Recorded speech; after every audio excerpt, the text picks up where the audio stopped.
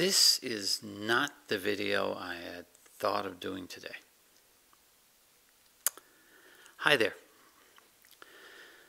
I know it's a funny statement to start a video off with, but the fact is that this was just going to be a video about personal style and how sometimes, it's a term that may be a little overused and not terribly accurate.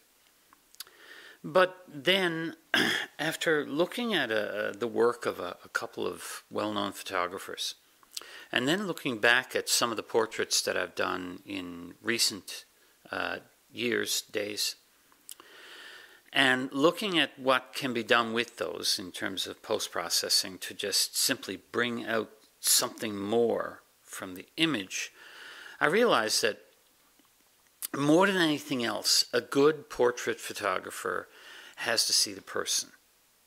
Now, I don't mean that, lump of protoplasm that was sitting in front of them at the time. I'm talking about something beyond that. Something about the person's personality. Something about who they are, other than just a physical representation of what they look like. All too often, we have the standard idea of, like the school pictures, where, the kid comes up, he gives a fake smile, there's a click, there's a flash, he moves on. Next. That sort of thing is a record, a running record of your child's life. Fair enough. The photographers that do it work very, very, very hard, usually not for very good pay, and often produce very good results. However, they don't have the time to invest into a single portrait. That's where those of us with that luxury need to really be aware of it. Nowadays, there are so many people taking selfies, some of which are quite expressive, but many are just the usual stare at the phone and smile. So there's a lot of staring at phones and smiling. I think we need to try and get more out of our portraits than that. We need to get something of the individual. Now, I know what I'm saying is nothing new. I know that this idea has existed from the beginning of man creating an image. When we look at paintings like the Mona Lisa, we scratch our heads and wonder, what is she thinking?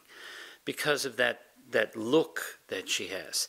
And again, those looks captured by painters and now captured by photographers and painters and anyone else in the visual arts. That look is very important. It conveys far more than just what the person looks like. So, this is a short video. You will notice that some of my portraits have been splashed along this. Many of them are fairly new. Some of them are older but have been reprocessed, giving a little more thought to the post-processing and basically following the simple rule of the main reason for the post-processing is that many of these were candid shots. Many of them were shots where I did not take the time that I should have taken to make sure backgrounds are clear, or I did not have that luxury of time. So I hope you enjoy the images. I hope you give some serious thought to why you're shooting portraits. If it is only a running record, if it is nothing more than a record of what people look like, so be it.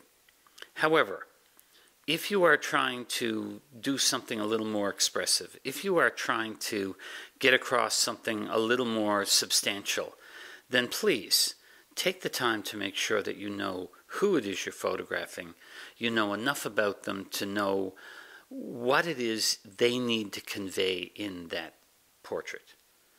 And when you've handled that well, then you will have a good portrait. If you handled it badly, let's just hope that it's sharp and they have a nice smile. Well, if you like this video, please give me a like. If you want to see more of my videos, you know how to subscribe to this channel. And if you know someone who may get something useful from this particular video, by all means share it. And well, bye for now.